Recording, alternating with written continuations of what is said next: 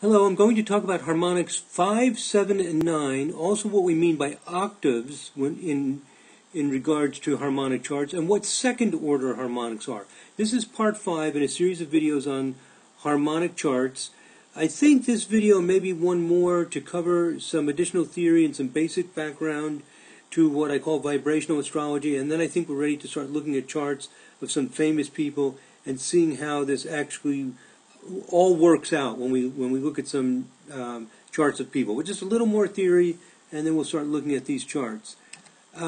Okay, let's talk about what we mean by octaves. There are certain harmonics that we call octave harmonics, and that's just starting with 1 and doubling.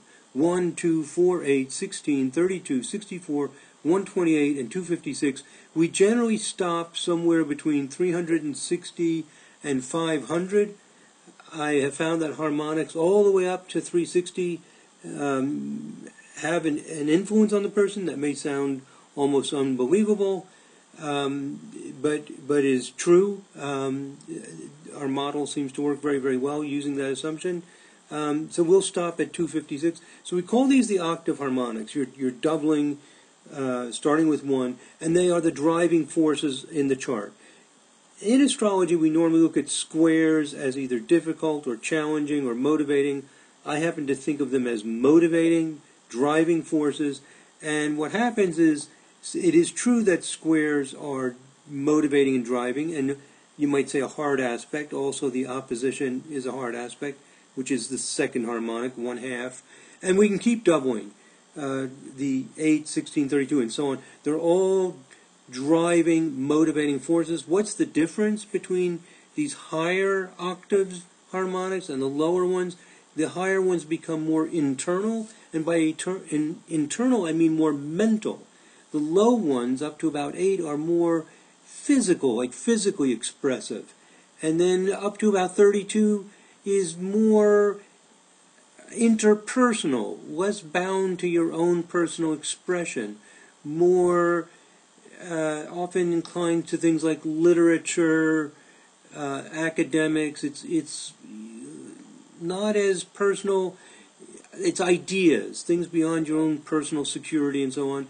And then above 32, it's very internal, and above about 64, up in this range here, it becomes really much more abstract, just the pure thought of something. So that's what happens, and these high harmonics actually give talent. So they don't become weak; they become less physical and more mental as we go in to the higher harmonics. That's the theory. I'm giving you a little more background about how this harmonic theory works in what we call vibrational astrology, a particular system of applying this idea of harmonics. Give you a little more background, and before we start looking at actual charts of people and seeing how all these ideas apply. Now, if you take the number 3, which would be the trine, 1/3, which is a soft aspect, and you start doubling 3, 6, 12, 24, 48, 96, and 192, don't memorize these numbers. You don't need to memorize them. With vibrational astrology, you don't really need to memorize a bunch of things. You'll just look at the harmonic charts. They're going to figure everything out for you. But just to give you an idea of what I'm talking about, these harmonics, well, you're doubling, which adds a hard number. For example, 12 is 3 times 4. So you're getting the softness of 3 and the hardness of 4. That's why 12 is such a universal number. It's like the combination of yin and yang. And all these are. You're starting with the soft, but then you're doubling, and they become resources to you. These are harmonics where you want to do something. The drive and passion and motivation is not as intense as with these harmonics, the octave harmonics, but these I call octaves of 3. So they're octaves of 3. These we can just call octave harmonics, starting with 1. So they're doubling from 3, and so there's some softness because they're based on 3, but there's some hardness because you're multiplying by 4 times 8 by these numbers up here, and they become resources, things you want to do, and that you have a talent for, a proclivity to doing it, not as much neediness as with these, where there's like almost a desperate need to do these things. Okay, and then, this is an important point, harmonics 5, 7, and 9, and their octaves, as you double them. So when I say harmonic 5, it also means 5, 10, 20, 40, as you double them. Or 7, 7, 14, 28, 56. When you double, you're not really changing the quality. It's the same thing that happens in music. If you take a string and you cut it in half, like a guitar string, you cut it in half, you're doubling the cycles per second of the note, you're back to the same note, you really haven't changed the quality of the note. So in music, we find that the frequencies are like a spiral. They come back again. Otherwise, we wouldn't have octaves. The notes would just keep getting higher and higher and higher without returning back. So they return back to the same feeling an octave higher. And it works exactly the same way in harmonic astrology. As you double the number, which is the same as doubling the frequency, which is the same as taking half the distance, you're going up an octave, and it becomes more internal.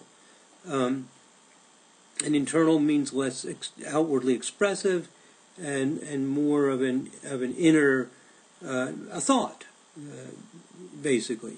Okay, so and also an inner control, an inner attunement to it. This will become clearer when we look at charts. Okay, so the harmonics 5, 7, and 9 and their octaves are like the fundamental qualities of the soul. So the octave harmonics, starting with one basic drive, the octaves of 3 are resources available to you, and 5, 7, 9 add the color, add depth, they add soul to it, because 5 is play. You can think of it like this. What if a child never plays? They don't, they don't dress up or laugh or do silly things or play around, try different styles or something. There's something wrong. Children should play. So when if a child doesn't play at all and has no sense of playing, we have problems. There's something missing in life. It becomes dull. There's no imagination. There's no creativity. It's not fun. Life is supposed to have 5 in it. So it's like a deficiency if you don't have this in your life. And it really becomes clear if you think of children. Children should have 5. They should also have 7. What is 7? 7 is focus and discipline. This focus and discipline. It's a concentration, getting quiet, getting still. And if a child can't focus his attention or her attention, we have problems. So the child with a lot of septiles, this is true for adults too, but I think somehow with children it's maybe a clearer image.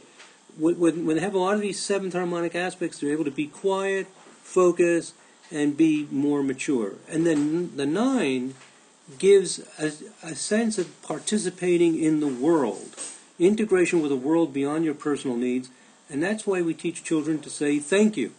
And when a child doesn't say thank you, doesn't recognize they're part of a bigger world that they participate in and benefits them and becomes part of their lives, we have problems. So the 5, 7, and 9 give these basic, important, fundamental qualities that are important to the person. Okay, and here's an example of the doubling, getting octaves of a harmonic. So you take 5, you double it. 5 means play. 2 means with others, essentially. It's like a polarity, so 2/5 is play with others. Then you double it, and you get play with others. So actually a 2/5 aspect and a 1/10, 3/10 have some similarity of playing with others, because you have a 2 effect in both of these. And then you go to the 20, the 1/20th, 3/20th, 5/20th, 7/20th, 9/20th. The 20th harmonic aspects is 5 times 4, a need to play. What happens when you go to 40? It's a need to mentally play. So the person gets creative ideas, maybe plays games that involve strategy or different approaches.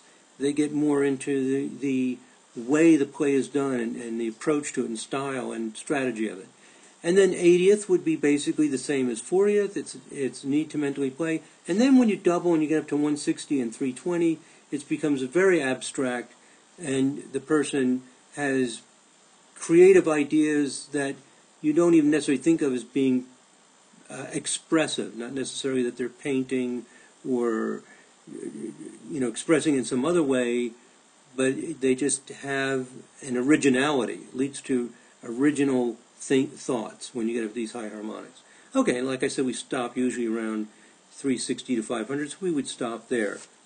Okay, the other thing I want to mention is that in the fifth harmonic chart, just to review, I talked about this in the previous video, in the fifth harmonic chart, the 1/5 and 2/5 aspect in the natal chart appear as conjunctions, the tenths appear as oppositions, the 20ths appear as squares. This should be obvious by now, it's 5 times 4. In the fifth harmonic chart, these 40ths become the semi-square and sesquiquadrat, 1/8 and 3/8. The 80th harmonics will appear as 16ths, 16 times 5 is 80. And then, to see the 160th harmonic aspects, it's now a 32nd harmonic in the fifth harmonic chart. We generally can't draw all these aspects in the chart, it gets confusing. So, in the previous video I talked about going to a higher harmonic chart to see them. So you can only see up to a certain level within a harmonic chart. And we'll see more examples of this, and it becomes more practical as we apply it to looking at actual charts. But this is to give you an idea of the range of harmonics that you can see within a given chart. If you're in the fifth harmonic chart, you're actually seeing octaves all the way up to 80. See that? You're not just seeing fifth, you're also seeing 10th, 20th, 40th, and 80th, because you'll see these aspect lines in there.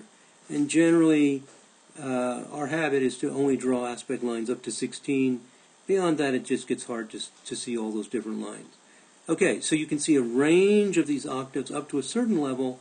Then if you want to see these in a harmonic chart, you're going to have to zoom in, so to speak, to maybe a 20th harmonic level, and then you'll pick up more of these aspects. Because at the 20th harmonic level, the 20th harmonic aspects become conjunctions, the next 40 become oppositions, these become squares, these become 8th, and these become 16th. So if you do a 20th harmonic chart, you would be able to see these as 16ths. Okay, so hopefully that's beginning to make sense. I discussed that in the previous video, and here I'm giving an example of it. Okay, there's only one more thing I want to talk about in this video, and that is second order harmonics, where you take the basic numbers like 5 and 7, and when you multiply 5, which is play, and 7, which is focus, you get a focused play, which is 35. We'll see that this 35th harmonic shows up very often in athletes, also people who have a lot of skill, excellent technique in music, because they practice playing. And if you're going to be a great athlete or a great entertainer, you have to enjoy the practice. So they enjoy practicing and perfecting their craft and their skill. 35. And we'll talk more about these, but what I want to emphasize right now is that these second order, by second order I mean you take two basic numbers and you multiply them, are very important. And what you'll notice is this. In the fifth harmonic chart, a 35th harmonic chart will be a 7th harmonic aspect. And in the 7th harmonic chart, it'll be a 5th harmonic aspect. Let me show you an example of it. Let's say we've got a 5th harmonic chart for Buddy Holly. This is very small on your screen, but notice that Moon and Saturn, it says septile, means they're a 7th. So they're a 7th aspect, 1/7 or septile, in the 5th harmonic chart, which means that in the 7th harmonic chart, Moon and Saturn are a 5th. They're a quintile. So that's the idea. Let me show you one more example. In the 5th harmonic chart, Moon to Venus and Jupiter are noviles. It says quad novile. Those are 9th. So Moon in the 5th harmonic is a 9th. And then in the 9th harmonic, the Moon to Venus and Jupiter become 5th. So all I'm really saying is that 45 equals 5 times 9. So if you're in the 5th harmonic, it looks like a 9th harmonic. And if you're in the 9th harmonic chart, it looks like a 5th harmonic chart. It looks like a 5th harmonic aspect. So that's just to show you that interchange and how that works. Okay, so just to give you a little more background on this, in all these first videos, I've only been doing the fifth harmonic chart. And some people have asked me, what's so special about the fifth harmonic chart? Why fifth? Why fifth? Well, I'm just using that as an example. And it's no more important than the seventh and ninth. So I want to give you a perspective on that. That the 5, 7, and 9 are the fundamental qualities, fundamental important qualities of a person, things that are really important to function in a healthy way as an adult. And then as you go up to higher harmonics, for example 11 and 13, we're going to see they're both unstable and moving and dynamic in different ways. And so this gives you a perspective on the meanings of the different harmonics. Later on we'll learn the meanings of all the harmonics, how they work together. But you have enough information now that I want to start looking at charts, applying these ideas, and seeing how it really works, and it will become more alive for you. Well, we've already seen that with Buddy Holly, with how that Venus, Jupiter, Uranus in the fifth harmonic describes him. We're going to start looking at more charts, getting more detail, and have this all come alive. We've pretty much covered a lot of theory. I think it's time to start seeing it in action and looking at more charts. Okay, my friends, thank you for listening. God bless. Namaste.